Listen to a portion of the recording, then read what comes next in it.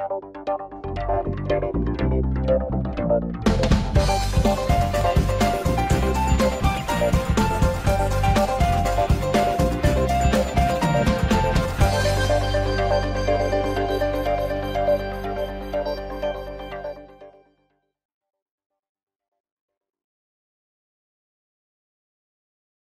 traders, it's John Fortune here with this week's Weekly Forex Forecast for the 26th of March to the 30th of March 2018. As always, what we're going to do, starting with the US dollar index and oil, we're going to run through a number of markets, looking at the key areas of support and resistance in the process. And we're also going to look at some of the targets coming up in the week and also for the weeks ahead. Now, just quickly before we get started, I just want to say to you all that we have a very big announcement coming up fairly soon, so keep your eyes out for it. I think you'll all love it. It's going to be something that we've been working on for quite a while now, putting into place, and we're going to be launching it fairly soon. So keep an eye out for it because it's quite exciting stuff. So with that said, let's jump over to the charts and see where the money is this week. Starting with the US dollar index. Now, one thing to note straight away with the US dollar index is we have for the last 3 weeks, well, certainly actually since the beginning of, since we came back after Christmas, we've actually been in a big range. Okay, but over the last 3 weeks, this range has contracted very, very tightly. And there's been a huge lack of movement really in the US dollar over the last 3 weeks. So this has made for very tough trading conditions. And actually one of the things we teach in the room is when you get into these kind of conditions, start to limit your trading a little bit and waiting for the market to start really moving and giving volatility again.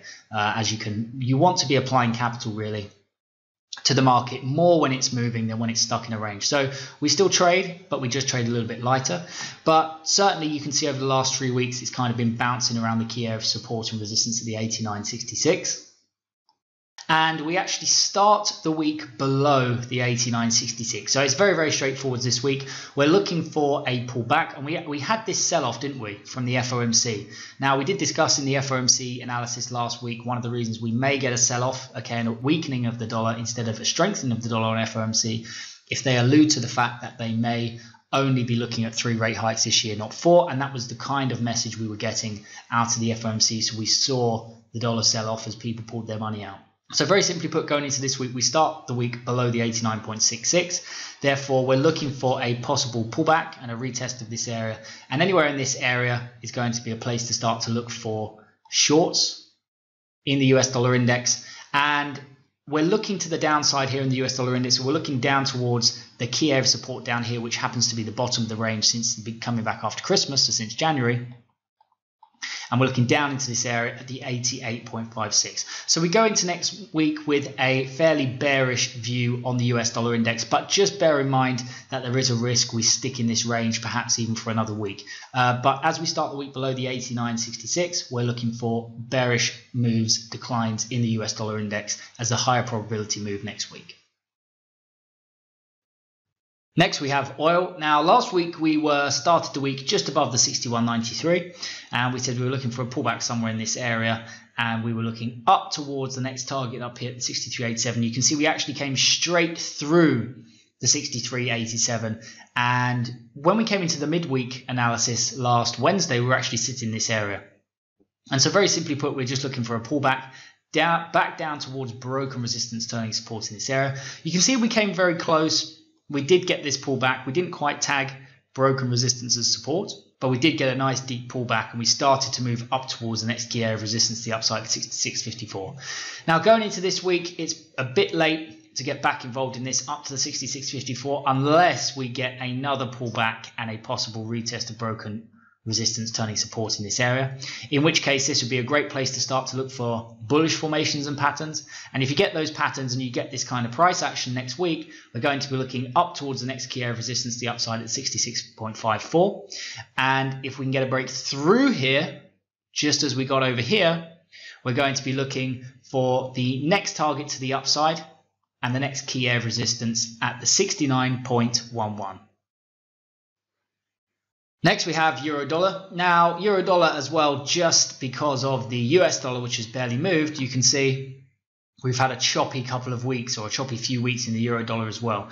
Now, going into this week, though, we do have a fairly decent looking setup, okay, and this, if we're going to see a decline to the bottom of the range in the US dollar index, we should be seeing the euro dollar pushing to the upside.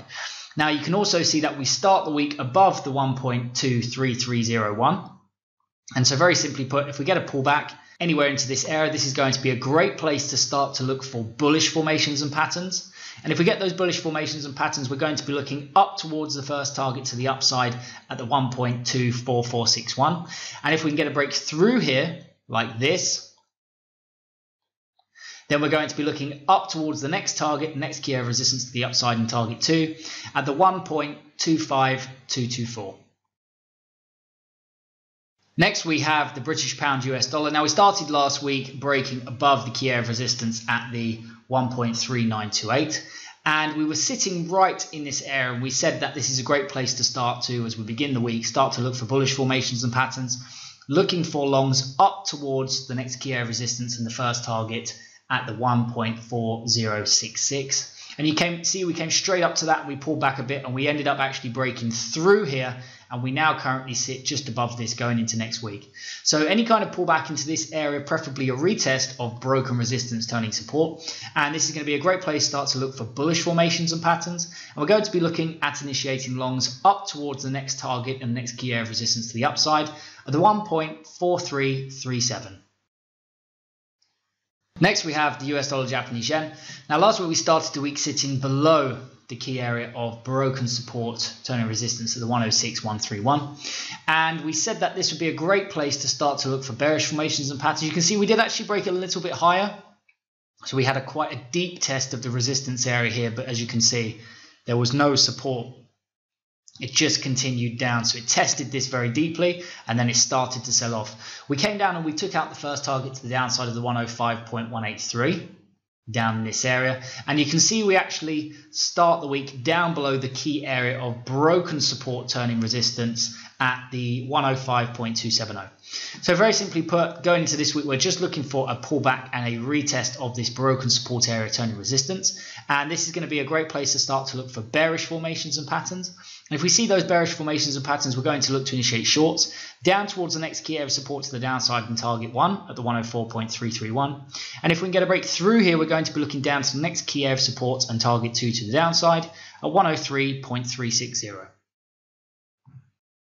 Next, we have Aussie dollar. Now, last week in Aussie dollar, we did actually come down and tag the target. We were very close to the actual key area of support from last week when we started the week, and we bounced from this all the way up, as you can see, off the back of FOMC, and then we just kind of crashed back down. So again, tough trading in these kind of markets with the dollar involved because of the choppiness of the US dollar index. But going into this week, we start the week below the key area of support and resistance, a broken support here turning resistance fairly deeply at the 0.77157.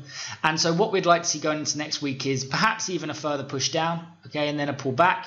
If we can get a retest of broken support over here turning resistance, this is going to be a great place to start to look for bearish formations and patterns. And we're going to be looking down towards the next key area of support to the downside at the 0.76341. And if we can get a break through here, we're going to be looking down towards the second key area of support to the downside and target 2 at the 0.75541. Next, we have the New Zealand dollar. Now, last week we started the week fairly close to the target and next key area of support to the downside at 0.71876. We had a pullback and we traded into this level before bouncing off the FOMC and forming this kind of continuation pattern as well. So, especially as we're looking preferably at, or potentially I should say, for US dollar weakness next week, we're very simply just looking for a pullback, possibly even another test of this key area of support. And if we get that kind of price action, this is going to be a great place to start to look for bullish formations and patterns. And if we get those kind of bullish formations and patterns, we're going to be looking at initiating longs up towards the next key area of resistance to the upside and target 1 at the 0.73316.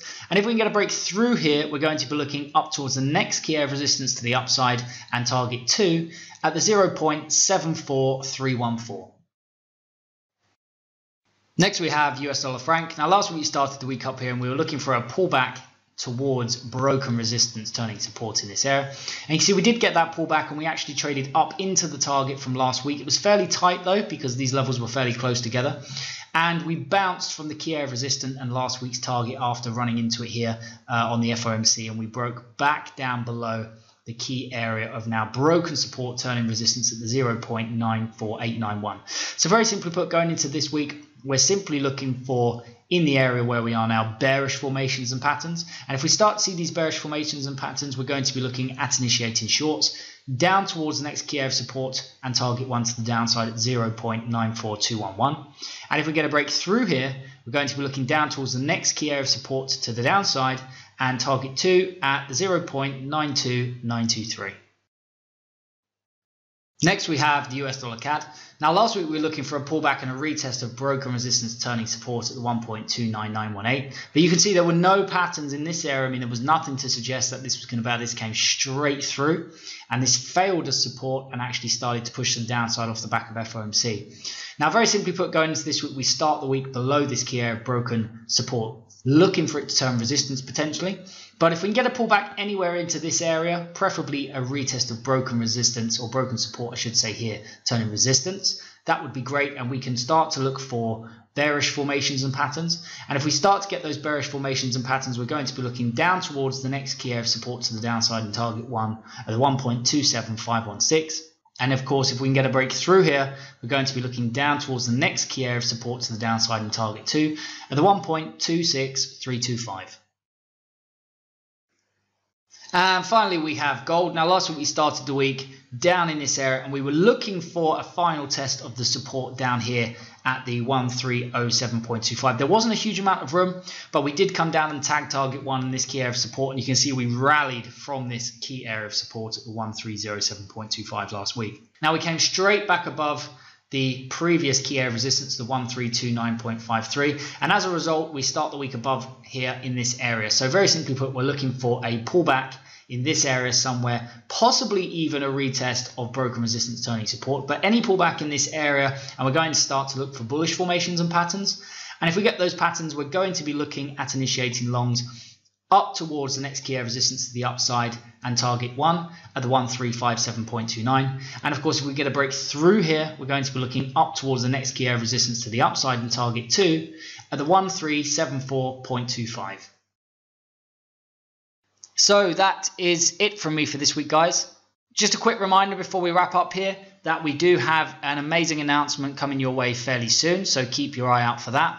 And as always, I hope you enjoyed this video, and if you did, please let me know by liking, sharing and subscribing.